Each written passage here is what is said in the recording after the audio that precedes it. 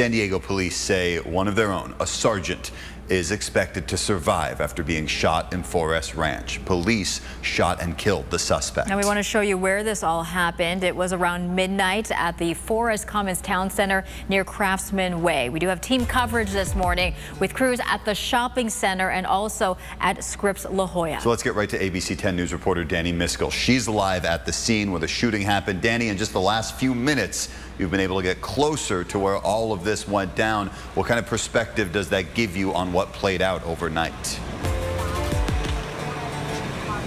Good morning, Jared and Melissa. Yes, we were able to drive in closer to this parking lot where the shooting happened outside of the Ralphs. Let me go ahead and step out of the way and show it to you now. As you can see, there are still San Diego police is still on scene. We're also told that the sheriff's office is still on scene somewhere, but for now you can just see San Diego police. Their cars are right there in front of the Ralphs area.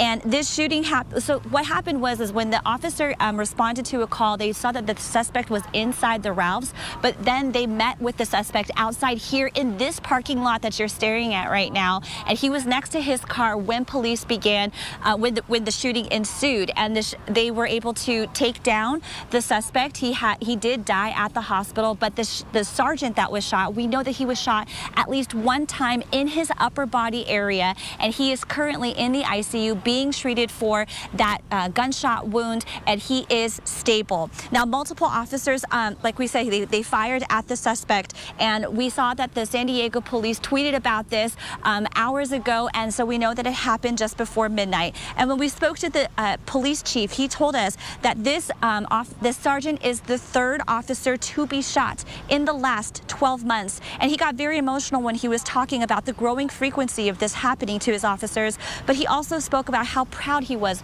of how they responded. Have a listen. Multiple officers from our command that has this area that were on scene when this occurred. You know, this is a very dangerous situation. Multiple rounds being fired at officers, and so the officers did a phenomenal job tonight. Obviously we have a sergeant in the hospital. That makes me emotional, but the officers did an amazing job tonight.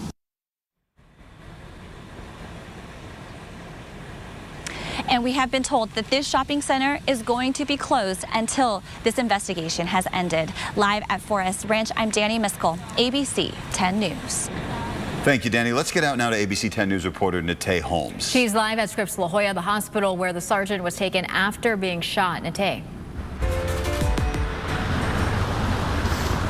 Yeah, Jared, Mel, good morning. So as you mentioned, we are here at Scripps La Jolla. You can actually see the emergency room just behind me. That is where the sergeant was brought here a few hours ago. From what we know right now, he is in the ICU.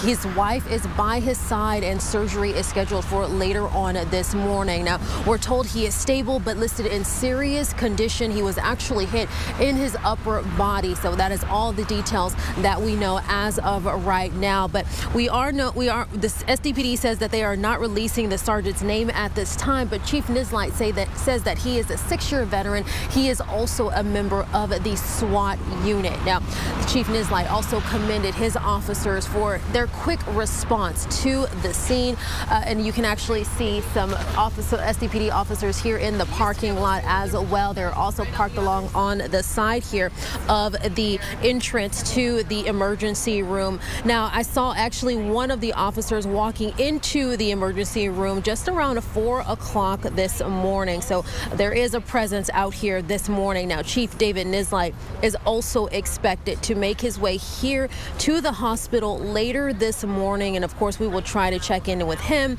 as well for any updates. I also sent a message to the PI of the SDPD PIO, seeing if there was any updates on the sergeant's condition within the last few hours. So we're still waiting on that as well. But any updates that we get, of course, we will bring that to you. Live in La Jolla, Natay Holmes, ABC 10 News.